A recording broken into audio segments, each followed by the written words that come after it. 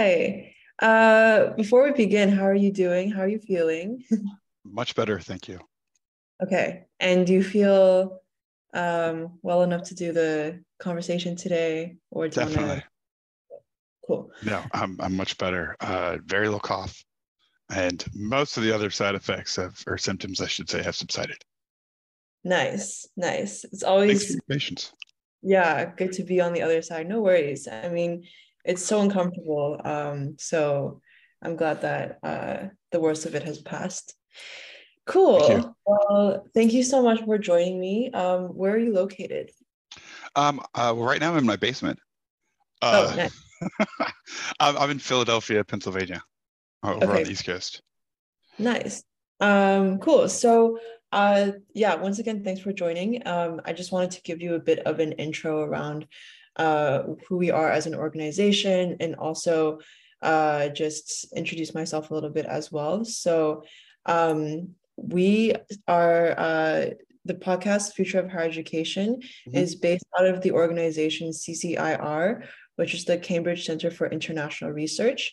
And basically, we are an organization that gives high school students an opportunity to study, to conduct research projects with Oxbridge and Ivy League faculty. So, Gotcha.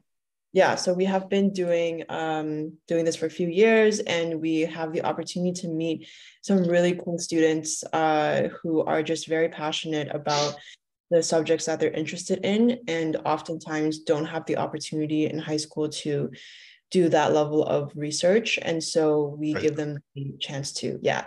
And naturally, they end up having a lot of questions around admissions and things like that. So they often ask us for advice, but we are not necessarily the professionals for it. And that's why we came up with the idea of having conversations with people who do have a lot more insight into that field. So Gotcha.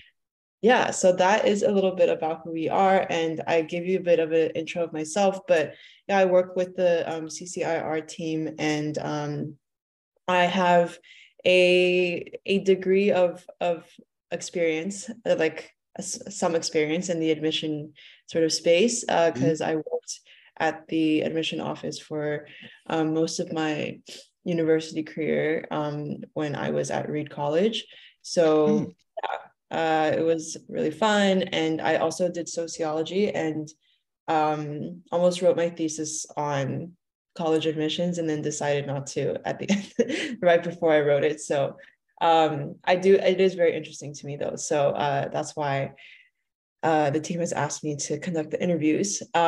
Yeah. So to start off, do you want to give us a bit of an intro of yourself? And if you have any questions as well, feel free to, yeah, to ask those. Sure. Well, I'll hold my questions until the end. Um, but yeah, so a little bit about myself. My name is Will Fenton. I've been in higher education full time since 2005, when I graduated with my master's from the Grad School of Education at the University of Pennsylvania. I worked for approximately 8.5 years in university housing and residence life at Temple University here in Philly. Um, Working with starting with first year students, then going to mixed housing, which is first, second year, and oftentimes upperclassmen, and then moving on to the graduate housing space, where I ran their graduate housing program for about 4.5 years. I then moved over into admissions, working at the University of Pennsylvania's School of Engineering and Applied Science as assistant director for graduate admissions, where, among other things, I helped them to kind of reformat and reform what that decision-making process and decision-making timeline really looked like. I also helped them launch the first computer science, or is computer technology is the name of the degree, but the first online or fully online master's degree and for the Ivy League. After that, I left and went to Drexel University, where I was the director of recruitment for the College of Engineering. I was there for about a year and a half. And I actually will be starting tentatively as of next Thursday at Temple University's Fox School of Business as an associate director for graduate admissions. Oh, Go congrats. Owls. That's Thank very you. exciting. Yeah, it's been pushed back a little bit because of the whole having COVID thing. Yeah. Um, but I'm very much looking forward to that change.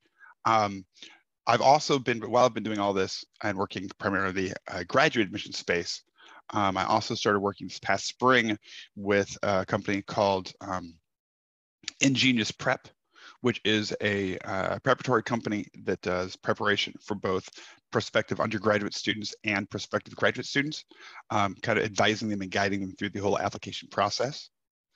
Um, so that's honestly where I've actually had the most experience recently, in regards to test optional policies, and things along the lines of for undergraduate students, or for prospective undergraduate students, I should say. Um, but it's something I've always found really fascinating. I mean, the whole admissions thing, when I first got into it, it was because, hey, I needed a bit of a change from working in residence life for as many years as I did. It's great, but there are some stressors that you don't really get in other aspects of higher education. So it's like, let's see if we can pivot here. But once I actually got into it, I really became quite fascinated. One, by looking at what are the kind of things that schools are considering when they're admitting students, but also what does that process itself look like, and not just from the student perspective, then also from staff and faculty perspective, and what they work with and what they go through as you're going through a kind of a quote unquote traditional admission cycle. Do they get feedback from faculty in terms of how they shape their process? Do they get feedback from students or prospective students in terms of what that looks like, why it is that students make the decisions ultimately to enroll, to not enroll, even to apply or not apply, as you do. And it's something that if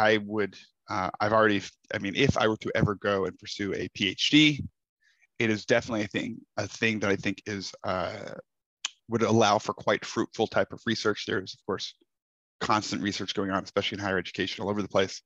But I think, especially in that admissions space, it could be a very fruitful research journey, if you will, because so much of it is, I think it's not well understood necessarily, but also it is at times shrouded in a bit of mystery, sometimes on purpose, and sometimes just because they don't necessarily understand it themselves all that well.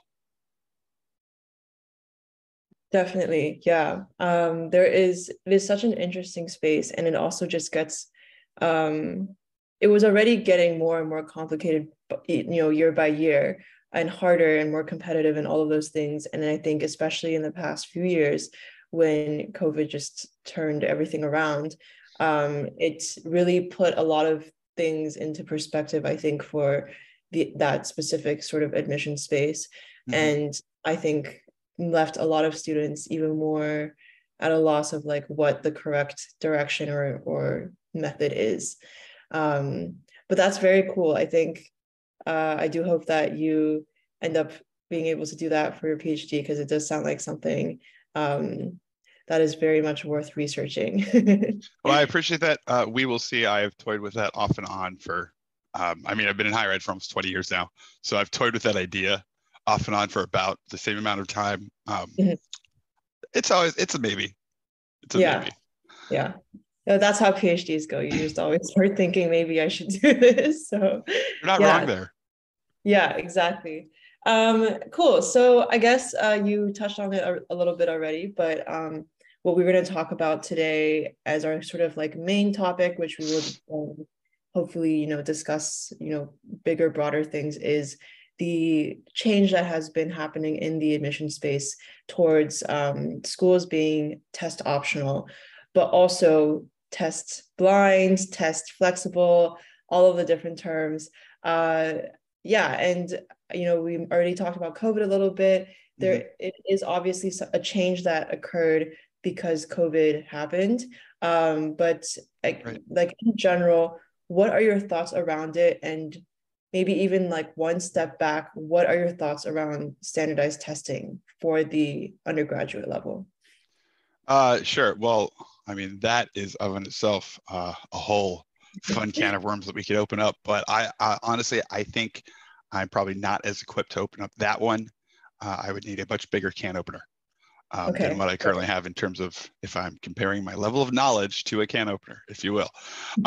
But in terms to kind of where we're at right now with all the varying test hyphen whatever policies and everything, I mean, it's something that has actually been a thing in the US for almost 50 years now, with where it kind of started. As you mentioned, especially with COVID and with the shift to the online learning space and online test taking, there is a huge acceleration in schools moving to, at the minimum, a test optional admissions policy. And as you mentioned, you know, there are also multiple different descriptors that schools use for those policies. I was actually reading recently about one, Purdue University in Indiana, for example. They actually, and this, I hadn't heard this before, they are considered to be test encouraged because they do not, or they explicitly say that if you submit test scores, it can assist you in the process, and that they encourage you to do that, but they don't require students to do that. And that was, I thought that was just like, we really just are using a very fine-tooth comb, if you will, in terms of the language that schools use when they're talking about these policies.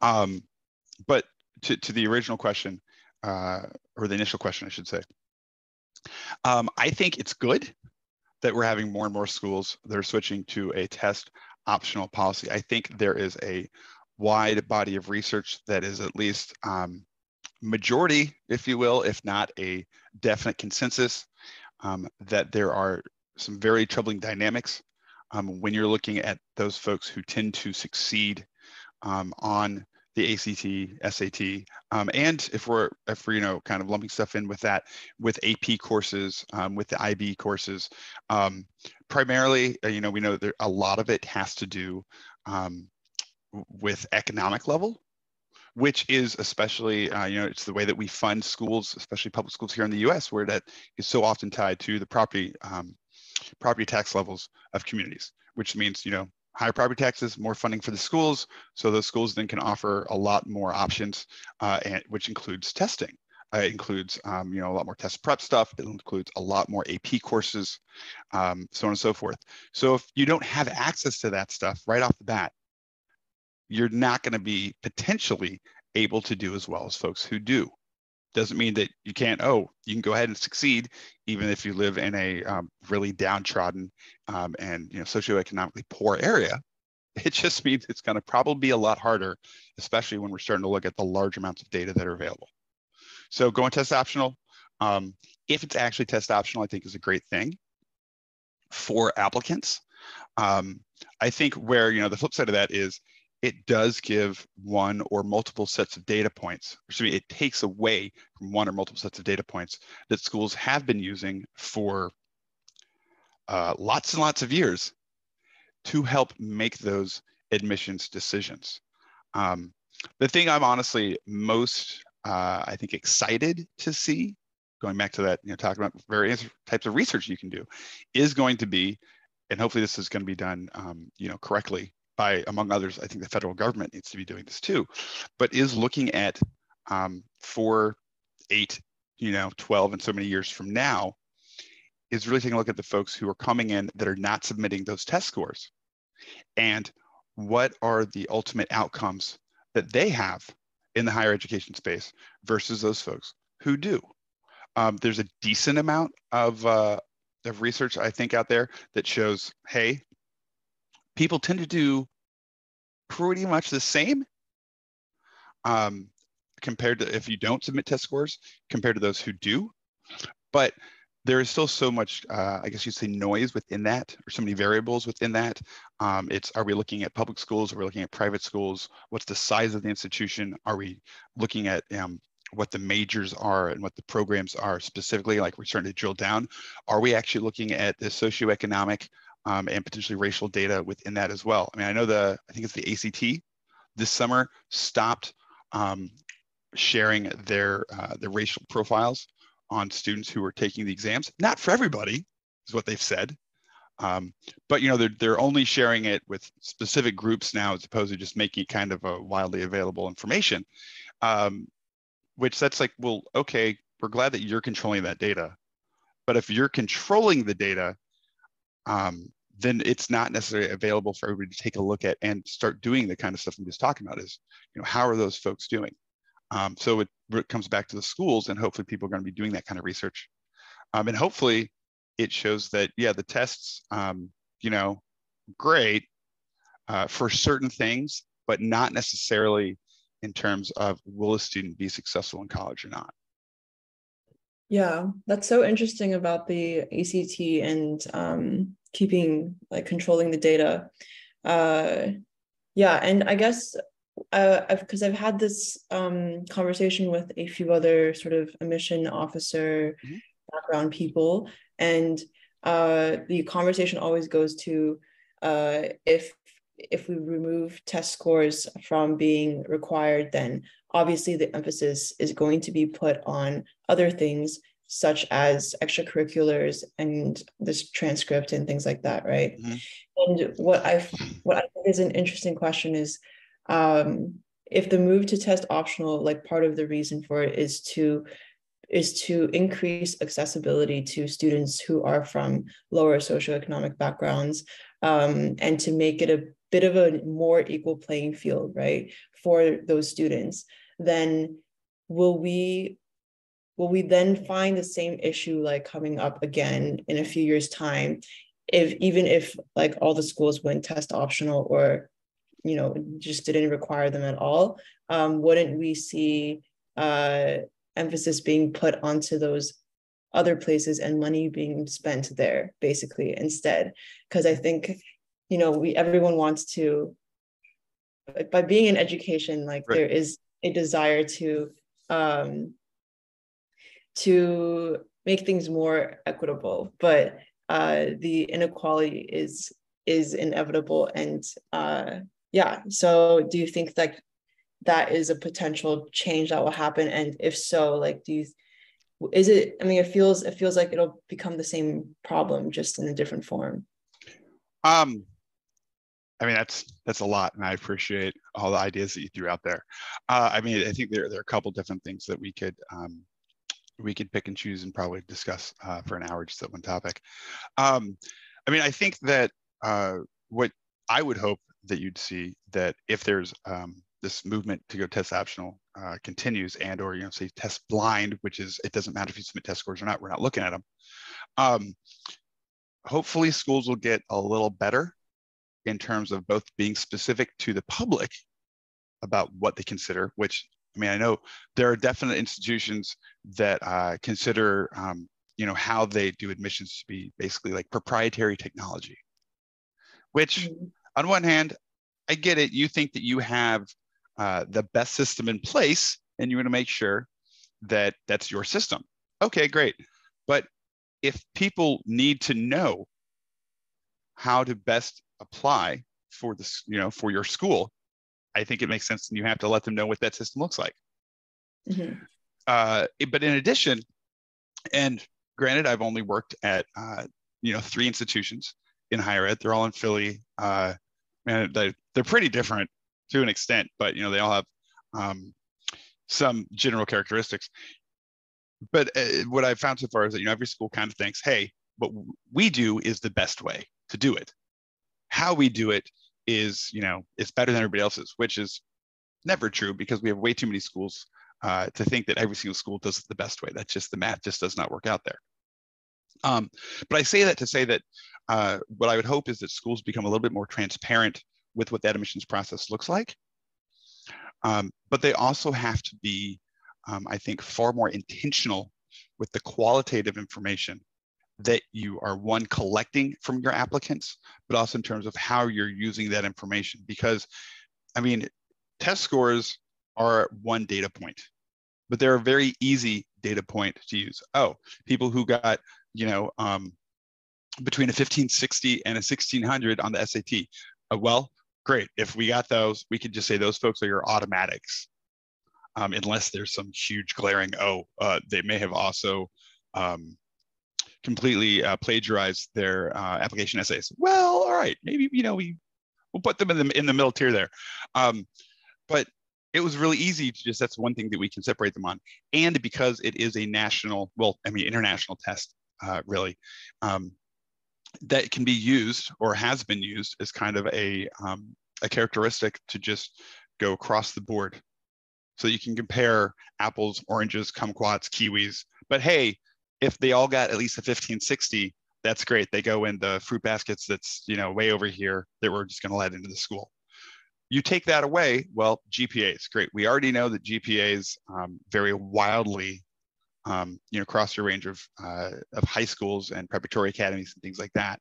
But then we also know that, well, what goes into the GPAs? Your classes. Well, class quality can vary a lot. Are we saying AP classes? Are we saying non-AP classes? Are we saying the IB classes? All of a sudden, there's a lot more noise in that data that doesn't necessarily exist when you're talking a nationalized or an international type of exam. And again, I think the idea behind an ACT and SAT is sound, because you want to hopefully be able to use some way you can compare folks that you want to bring in a very diverse and different pool. Great, we can use this as one data point. But because the preparation for all that varies wildly, just like the preparation for, or not preparation, but just like the education level of a high school in our country varies wildly. It really becomes difficult if all you're doing is looking at data, if all you're doing is looking at the numbers, and you have to add in that qualitative element. And ultimately, you're going to try and figure out, and part of this is of course looking at that data, but you've got to try and figure out what is it that are some common denominators between students who tend to succeed at our institution. And to me, once you've figured that out, which hopefully you can do that, then you've got to let people know. Because not everybody is going to be successful at every school. And there's so many different factors that go into that, that if you don't let people know, to me, you're wasting your time, because you're looking at applications that have no business whatsoever applying to your school, and or would be absolutely miserable if they got in and came to your school. But you're also wasting the time of the applicants, because they're not going to, just the process itself is not great always. But if they even go and get in, it may actually turn out to be, well, this was a horrendous decision on their part as well. And if they had more data and more information available to them, they may have been able to make that decision ahead of time to not apply versus, applying and then turning out, oh, this is a really big mistake. Yeah, that is such a good point. And across the schools that you worked for in the admission space, and over the years that you worked in the admission space in general, do you feel that students are applying students are beginning to recognize the fact that there is this sort of idea of fit that needs to be sort of acknowledged, and it's not just about getting into the best school that you can get into, but that there is genuinely a big question of, will I fit into the school and will I be happy here, that needs to be answered? I think that there is, although I'm not gonna lie, I'm probably a little biased in that. I think fit, it was something that I was very blessed with. My undergraduate university is Xavier University, Cincinnati, Ohio, small private Jesuit school. But it was literally, I walked on that campus, and no more than, let's say, 10 minutes in to just walking on the campus, I was like, I don't know what it is, man, but this is I just feel at home. I felt like this was the place that I was meant to go. And that is fit. And not everybody, the vast majority of students, to my knowledge, don't usually get even an opportunity to go to the school they end up deciding to go to. And it's very much a qualitative, very much a specific thing that is specific to an individual, what that fit looks like. But I do think, and I tell this with all the students that I work with, that you do need to take into consideration not just what, say, the overall financial earning, lifetime financial earnings of a graduate from a program or from your school are. That's definitely some information that it's good to think about. But if you don't consider, gee, do I like really, am I okay taking classes that are going to have 100 or 200 people in them? Or do I want to be on a campus where, 5,000 people that's the entire school? So that, well, we used to joke, because at the time Xavier was under 5,000, I think, or I guess under 7,000 with grad students. But it was like, back in the day when you print out pictures and tape them to your wall, we joked that if you just met somebody, you go up to the dorm room, and you'd probably see pictures on their wall, people that you knew, because it was that small. That was just a really great experience for me. But there are some folks who know they want to go and they want to be in a sea of 20,000 people any day of the week, any time of day. Just that's what they want to do. That's the kind of experience that they like to have. So that's something that you have to take in consideration. Not only that, but what kind of weather do you want to live in? And this is something that I'm always been at least a little perplexed when I have conversations with people, and they're just like, I hate like snow.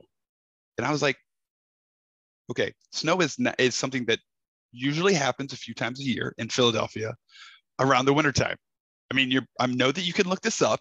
I know this isn't something that is like, oh, every like 6 years, but now it'd probably be like every 2. But we get like 10-inch snow within a 24-hour period of time. No, that is not a mysterious thing that may or may not occur in your lifetime. But if you really, really hate snow, and you have the opportunity to go to a place, let's say Texas, which occasionally, yes, does get a little bit of snow, but they're not getting 10 inches of snow at least once a winter. Why are you going to a place where you're going to spend 4 to 5-ish years, where you're going to get a decent amount of snow? Yeah, you shouldn't be number one on the list. I mean, unless you really hate snow. But people so often do not take that in consideration whatsoever. Like, well, it doesn't really matter. I'm going to be in classes. I'm going to be, studying and doing research and all this kind of stuff. It's like, yeah, but you're not doing that for 10 to 12 hours of your day. For the most part, some people definitely do that. And that is awesome. But if you're not the kind of person who wants to stay in a classroom, wants to stay in a research lab for 12 hours out of your day, every single day of the year when school's in session, and maybe even more hours when school is not in session, you need to take in consideration, what does that weather and that environment look like? What is the size of the place that you're living? I mean, do you want to live in an urban city environment? Do you want to live out in the middle of cornfields? Is that just what you're like and more comfortable with? Do you want to be 15 minutes from nature in every direction, like big nature, like, mountains and hiking and all that kind of fun stuff? Or are you like, no, honestly, I want to be able to step on a subway. I want to be able to go like to a downtown, to a very, hip happening area, restaurants and clubs, concert venues, all that kind of fun stuff, that you want to be able to have really quick and easy access to, because those are very much going to change what your actual experience is. Maybe not when you're, an 18 and you're a student who's first stepping out of college campus, but as you progress through your college career. And if, 2 or 3 years in, you realize, God, you absolutely hate the place that you are. And it's going to affect your academics. It's going to affect, what your actual college career looks like. And we all, it will then potentially also affect what happens after that. I realize that was a little bit of a tangent. My apologies. I feel very strongly that people do need to take that kind of a fit and those other variables into consideration. And I just feel so often they don't. Yes. And I'm in complete agreement with you. I went to school in Portland, Oregon, where it rains like 10 months of the year. So, I mean, no one... It's a little exaggeration. Come on. Yeah. I've been to Portland. I love Portland. No, let's say 9. Nice. 9. But it is so nice in the summer, but you do need to put up with a lot of rain. And I think a lot of my, a lot of the students there, well, it's like a very popular out-of-state school. So people were coming from the East Coast and stuff. And I think that environment was very specific. And in terms of the weather, and I think like having had to do the rain thing for 4 years, like I really have realized how important it is to really think through these things before you commit. And I feel like I personally think that when you are at the when you're at the level of or when you're like that young as a high school student, thinking about what schools to go to, and like you have pressure from a lot of different places and stuff like that, that it's really hard to remember that you need to prioritize those things. And I think there is like a lot of voices saying like you need to get into the best school. Like, it doesn't matter if you like it or whatever. It's like you have to end up going to that one. So I hope that there is like a switch, especially now that COVID has happened. I think people have shifted priorities a little bit, and I hope that people are considering those things a bit more. It's just way more important to be in the place where you feel actually happy, and that should be the first priority. But yeah, I think going back into sort of I guess just like what other changes you have witnessed in the past few years in admissions. What do you think the impact of COVID has been in the admission space outside of this test optional change, or maybe like stemming off of that? Sure. Well, I think there are two things that I've at least witnessed. And again, the caveat there is that most of my experience is more in the graduate admission space and the undergrad, although I think that definitely a few things at least that are very comparable. The main thing is virtual recruitment. That was already a thing, but just like with virtual schooling, we knew it was a thing. There's a thing that some schools do. We knew that, a vast majority of states, excuse me, have at least, a couple of quote unquote virtual charter schools that are on their rolls. But actually talking about that and maybe experiencing that once or twice, a year is a very different experience. A specific example is that in the year and a half plus that I was at Drexel, we went from, I want to say probably less than 20, let's say, virtual events that we would do to nearly let's say 70 over the course of a year. And it was specifically because we can't go anywhere. All right, great. But we still need to talk with students. We still need to meet with students where they are. So we're able to do that through a variety of means. And I think that kind of stuff will definitely continue. If nothing else, if we're talking bottom line stuff, the return on investment is, to my knowledge at least, a heck of a lot greater, because it just doesn't cost as much money for you and I to be sitting here talking, with this computer screen than it is. Sorry, where are you located right now, actually? I'm actually in South Africa. I'm in Cape Town. Very far. Perfect example. Exactly. Yeah. It costs a lot less money. It's also, I'm going to go out on a limb here and say it's probably a bit more environmentally friendly, among other things, for you and I to meet this way and talk about what the school offerings might be and that kind of stuff, than it is for me to fly all the way to Cape Town, which I always wanted to go to. Hopefully I will someday. Heard great things. But yeah, to get on a plane, to bring all my materials and whatnot, and then go. And what, at best, we might get to have like a 10-minute conversation at some, large fair where you're like, oh, Temple University. Yeah. And for whatever reason that Temple University, because there's a variety of reasons why people might know the name, just like with any other school. But it's like, great, you have a 10-minute conversation and that was it. And you're going to base your potentially huge life-changing decision based on a 10-minute conversation. It was somebody who flew in, was maybe a tad jet lag, depending on how much time I actually got to spend. It's so many things. So the virtual space that has opened up, I think, is great.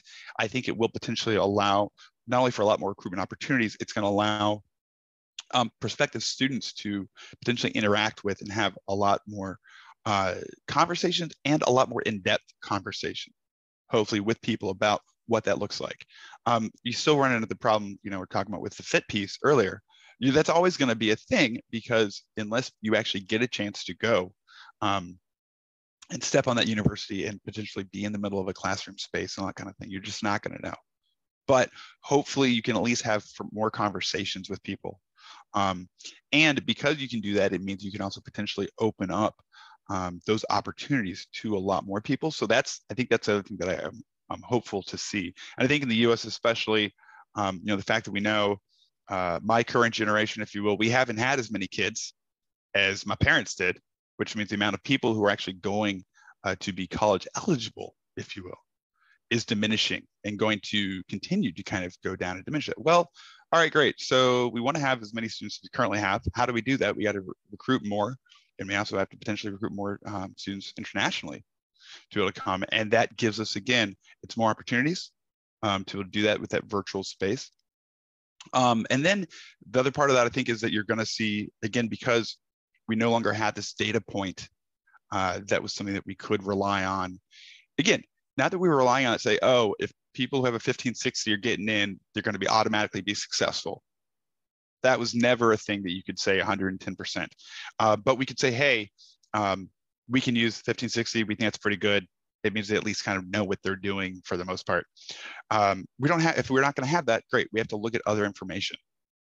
It does mean, again, if we go back to the transparency piece I was talking about earlier, if schools are going to be more transparent about what they consider and how they consider that information, it would hopefully mean that students are a little bit more clear-eyed about what schools they're going to apply to. It also hopefully means that they're going to be able to make potentially better decisions. And the thing that I love, hopefully, is that schools are going to be able to be a little bit more creative with how they offer financial aid. Because again, and this is, I don't know how schools are really doing this right now, but I do know that so many schools, those test scores, again, were a big factor in that merit aid piece. Well, okay, if you took that out, what does that merit aid look like going forward? Because we don't have those test scores to rely on. And you could say, well, anyone with a 3.5 GPA, great. I went to a really small Catholic high school in Lima, Ohio, which is an itty-bitty town in Northwest Ohio. I just say that to say that my 3.5 GPA may look a little bit different from somebody who went to school at South Philly High School, which is about a mile and a half down the road from where I live in South Philly. It's a large urban school. I actually worked there as with an AmeriCorps program for a year when I first moved to Philadelphia. And it was probably, I think, 10 times the size of my high school. That's a surreal, different type of experience that I had. So saying a 3.5 GPA from South Philadelphia High School is the same as a 3.5 GPA from Lima Central Catholic in itty-bitty Lima, Ohio, where I had 90 people in my graduating class. No, but college folks, admissions folks and whatnot, tend to be smart enough to know that you can't compare those exactly the same. So how else do we go and look at that? Because at the end of the day, you do still, for the most part, have to make a choice as who you think is going to be able to be academically successful at your university, at your college, than those who may not necessarily be ready or be able to succeed. So yeah, how do we do that? Yeah, it sounds like the tests were playing quite a key role in just providing some sort of number that was like measurable across all of the different spaces. And I guess I'm wondering now if there might be a new something that is able to, and I know this is like kind of wild to say, but like a new something that will act as that like standardizing quantitative number that might replace, you know, what the purpose of these tests have been, because everyone knows that the tests, although they exist, like, and are able, you know, you can compare the numbers easily, it's still obviously not representative, right? And I know that different schools have different ways of looking at GPAs and like weighting them and all of that kind of stuff. But I'm wondering if some new thing will come up to like be a measure of to answer this question of just like, will a student be academically successful at our school? Yeah, and I don't know what that would look like, but yeah. Yeah, I mean, I think it's a fascinating question. I think part of that is I'll probably generalize a little bit here, but I feel comfortable doing it.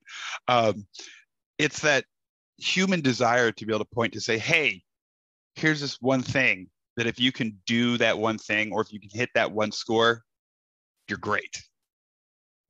Test scores oftentimes do and have functioned as kind of one of those things. Again, I keep saying 1560, but I'm like, but that's a really good score, on the SAT. If you get that 1560, you're probably going to be pretty, good. Your chances of getting into the vast majority of schools. But you got to look at everything else. And I actually think, I think there's probably a whole host, and there are people far smarter than me that are working on trying to figure out what does that formula look like. But the flip side of that is that because every school thinks that they're the best at what it is they do, or if not the best, we're top 10, then every school is going to have a slightly different way of doing that, which means there isn't going to necessarily be one number or one formula that every school can use, because all the variables that go into whatever that formula might be are still going to be a little bit different. So I know I used the example from my high school and then South Philly High School that I was a teaching assistant at for a year. Let's talk about, you could say basketball players. I mean, there are thousands of metrics that are used to measure how successful somebody might be playing basketball. I mean, the folks who are in the NBA are top of the top. I mean, they're that tippy top Mount Everest type of basketball athletes. But very few of them had the exact same type of experience getting to the point where they were able to be in the NBA and be successful. So they're measuring thousands of different data points. And I'm probably a bigger fan of a sport that I cannot actually affect whatsoever. Love to think that I can. But in terms of the amount of data that they take in with wearables and things that measure their breath and their stops, their running speed, their stop, their jump. I mean, all these kind of things, the angle of their shot. I mean, just like in baseball, where you measure what your launch angle is from when you hit a ball at how far, like how high it travels off the bat and that kind of stuff. So much data. It's just Avogadro's number of data, which I recognize is a slightly, I forget what the phrase is. Anyways, COVID brain. I say all that to say that there's so many data points and so much information that any school can choose to pull in to whatever this magical formula is to figure out if somebody's going to be able to be successful at their institution. Every single one is going to be a little bit unique because every institution is a little bit unique. And there isn't one thing across the board that we can point at. So I get where you're coming from saying, listen, if we just have one thing that we can all point to and say, hey, if you do X, we're good to go. I actually am glad that we are going in what I think is a different direction from that. Again, I think schools are going to need to be more transparent than they have been with kind of what they look like and with what ultimately that holistic review point, the holistic admissions, what makes that up. But at the end of the day, it is about people who are going to make a choice. Part of that is who chooses to apply to your institution and why. But part of that also is who are the folks who are making those decisions for your institution and what information do they have about who is potentially going to be successful and who is not. And we also know that even if you're looking just at data, that there's so many other potential biases and whatever that could come into the picture. So I think actually trying to be as transparent as you can about what you look at and what that admissions criteria is and how you go about making, especially looking at the qualitative stuff. If you were class president for 3 years of your class versus somebody who was president of an engineering club and a Model UN, and which I think is still a thing, and then somebody else who helped to create an app for people that would read out websites because they have vision difficulty. I mean, I've got to compare those three because they're three different people. But that is not something that you can just say, oh, well, all right, I'll give this one a 1, this one a 2, and this one a 3. Yeah. So how do you do that? That's that human element that is really I think schools need to be more transparent about what that kind of stuff looks like and how that kind of stuff factors in. Because it's at the end of the day, what you're doing is, you are making decisions about people's lived experience, and that is not something that is an easily quantifiable piece of information. Definitely. And I guess considering that, and for the students who are in the positions who need to position themselves correctly, for these like schools that are all very unique that they are probably applying to, what is, you've already given so much great advice, but yeah, just to wrap it up, like what is some other just pointers or advice you would give to these students who are trying to figure it out? Sure. I think, let's see, I'll try and limit this to 5, if I can do that. So we've talked, thinking about the school environment, not just the built environment itself, but the size of wherever, the location, the size of what that location is, as well as, nature, things like that are relatively, so literally the environment.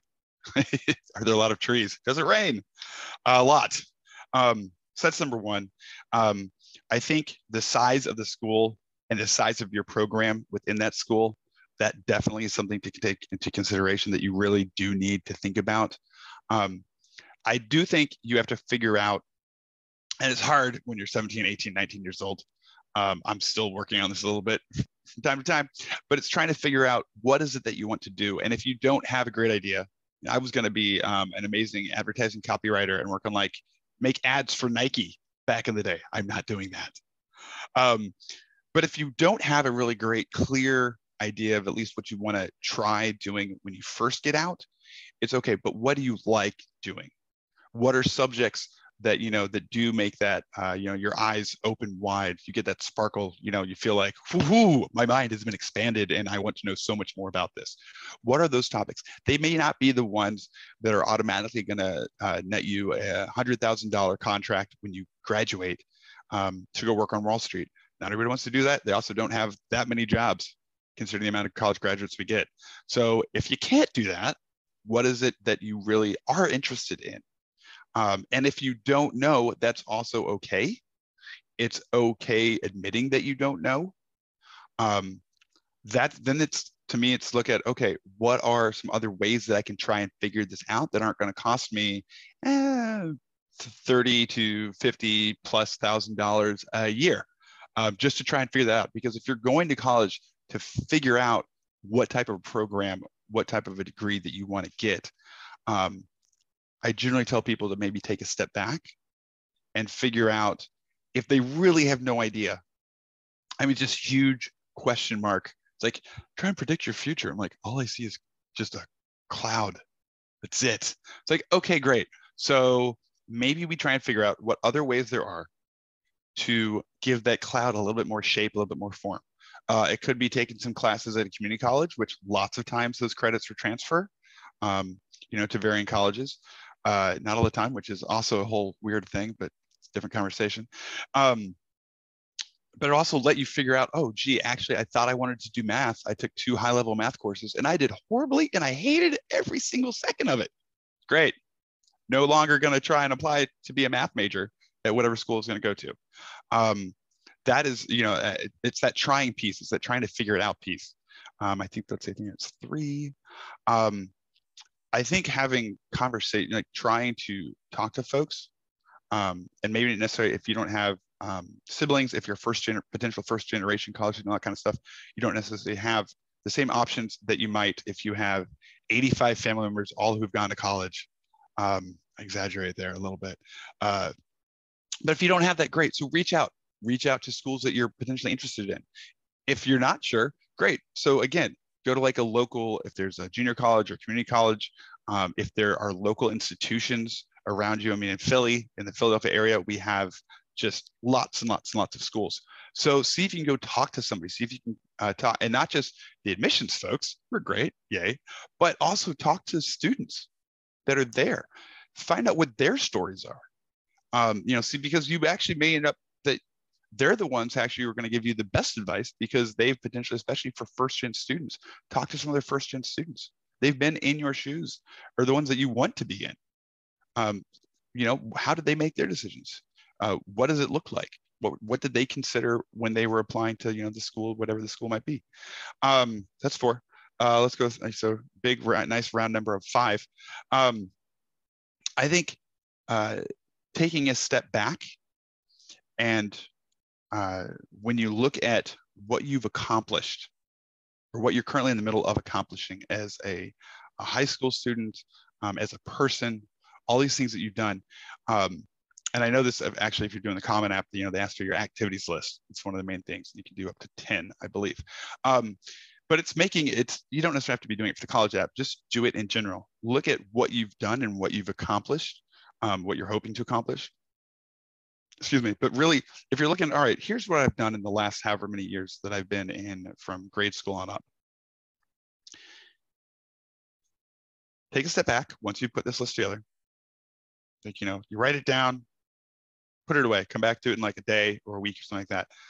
Try and look at this and like, all right, does this to me sound like a person who's going to go to X school in your mind? Do what you think that you've done, is it to an extent not just impressive? You're like, look at all these things that I did. That's great. But you're trying to be able to take a step back from the fact that these are your personal experiences. And if you can share it with other people, definitely share it with other people. Ask, for them to give them, their opinions on what this looks like. Because what you're trying to do is figure out what does that potentially kind of shape what my future might look like, or how does that direct me to do something that I want to do? Because if the things that you've been doing are things that you actually, it turns out you're looking like, I know those are nice, but I actually didn't enjoy any of them whatsoever. Great. So why were you doing all those things? Could be parents. It could be, I want to make my resume look really great. That's awesome. Valid reasons, definitely. But if you didn't actually enjoy doing those things, if you didn't like them at all, one, it's going to be kind of hard to talk about them in a positive way. When, especially for schools that do interviews, they're going to ask you about these things, and it's going to come across if you did or did not enjoy it. But even more so, then you've got to do a better job of figuring out what are the things that you will enjoy. Because the minute you step on that college campus, or shoot, even afterwards, at some point in time, you're the one who's making those decisions for yourself. You're not going off the advice of other people. You're not doing things because your parents say, well, you've got to do X, Y, and Z because I said so, because I'm your parent. What have you, you've got to be the one making those decisions. And if you just spent 100, 150, 200, and the mind boggles when I say these large numbers, if you just spent that much money going to a school that you ultimately didn't just not like, but you're coming out with a piece of paper that says that you're an expert in whatever that degree is that you hate, that you want to have nothing to do with for hopefully the rest of your life, you might have made a little bit of a mistake. It's fixable, totally. I know quite a few people who went to law school that are not lawyers and have no desire to ever be a lawyer. That's great. But you may have been able to get that education and figure that kind of stuff out without having dropped $200,000 that you're now potentially, you and or multiple family members and whatnot are now in debt for. And that is a huge consideration that at the end of the day, you got to think about. So so that was a long-winded number five. But the number 5 is take a look at what you've done. Think about what you want to do. How much of that is stuff that you really enjoyed doing, and how much is that stuff you want to actually continue doing when you get into school? And if it is, great, find the schools that are going to let you do that stuff. And if it's not, figure out what it is that you want to be able to try and do at the school that you're going to go to. Yeah. And then go to that school, or at least apply. Yeah, that is incredible advice. I think number 5 especially is applicable to, I think, anyone. Not just people applying to undergrad, but I think it's a great way to kind of try and figure out what you want to do, because I think people are way too often just doing things because they think they're supposed to, and then I think it's inevitable that at some point whatever the pressure was that was like pushing you that way is going to step away because you're becoming older. And then I see people all the time just kind of feeling a bit lost because now they aren't sure why they're doing the thing that they worked so hard to get into. Right. So that's really, really great advice. And looking at the things that you've done and then just forming an opinion around them, I feel like is also just so helpful. Something that I also have heard once is that you should look at your own experience as if you're just like reading someone else's resume and then just deciding, how does this look, because I think we get I know I personally get very caught up in how like just like my own sort of thoughts around whatever I'm doing, but the objectivity is actually really valuable, and it sounds kind of similar to what you're describing. Yeah, very much so. I mean, I'm someone who, if not early on in my whatever career, was very much like, okay, here's what I think, but I need to get other people's opinions or ask, for their ideas on that, because just because I think something is 110% of an awesome idea doesn't mean it necessarily is. Plus, and it's learning, because you're going to learn what other people's ideas or experiences have been as you go down that road. So you're like, hey, I was thinking I might do X for this. And they're like, oh, well, did you know that these 35,000 people have all tried X and it didn't work out the way that you seem to think it would? Why do you think it's been any different? I'm like, I didn't know about that. Maybe I need to try something a little bit different. Maybe I just need to do a little more research. That's okay. But it's, shoot, not to get off on completely different tangent, but ecosystems are something that are very easy, especially where we're at as a country right now in the US. There's a lot of writing saying that's kind of where people just live. And I don't know if I agree entirely with that, but I mean, when you go virtual and you're not actually going and having a lot of interaction with folks day-to-day, face-to-face type of stuff versus this, it is a little bit easier to just be like, hey, I talk to the folks that I want to talk to. I don't really expose myself to other ideas and opinions and that kind of stuff. And when you're asking folks for their opinion on something that you've done or that you're thinking about doing, it automatically means not only you're going to get somebody else's idea, which is great, even if it is, but it may open your eyes to something that you never considered, that you never thought about. It's a privilege to have the opportunity to do that. I think to be able to say, wait, let me think about this for a minute, because I have the time and the space to step away and to think about things. But take advantage of that.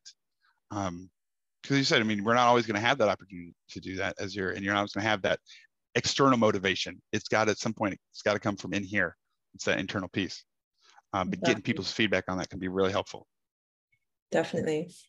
Yeah. And I think anyone who listens to this will probably find this useful for their own lives, hopefully, but definitely the students that will be listening to this as well. Yeah, I guess we're going to wrap it up now. Will, thank you so much for your time, and especially making time, even though you are, at the tail end of recovering from COVID. You have shared so many great insights and have given our students so much good advice, and I'm sure that they're going to find it super helpful. Well, thank you very much, Katie. It's been a pleasure to be here with you today and to get to participate in this conversation. Yeah, and also thanks for the the well wishes on getting better. It's so not fun. And I mean, I've triple boosted. I've had the Paxlovid. Yeah, if anyone's listening, if you haven't gotten vaccinated yet, please go do that. Yes. Because I don't want to think about what it would have been like. I mean, we've all read the horror stories or heard about them, that kind of stuff. Yeah, it's no joke. But also, best of luck to everybody making their decision, however they're going to make that decision and applying for schools. Definitely. Yeah, this has been so great. Yeah, and have a great rest of your day. And yeah, when this episode is up and stuff, I will send it through to you so you can share it with whoever you want to share it with. But it will be on YouTube, and we'll also post a snippet or something on our Instagram page just to so the students can find it, if that's cool. Yeah, that's really great. I actually didn't know that we would also be on YouTube. That's great. I'm glad I wore such a fun shirt. But yeah, and I will say, go Temple. Go Temple, nice. Since I'm contractually obligated to do that, of course. And on that note, thank you so much. You're welcome. Have a great day. Bye.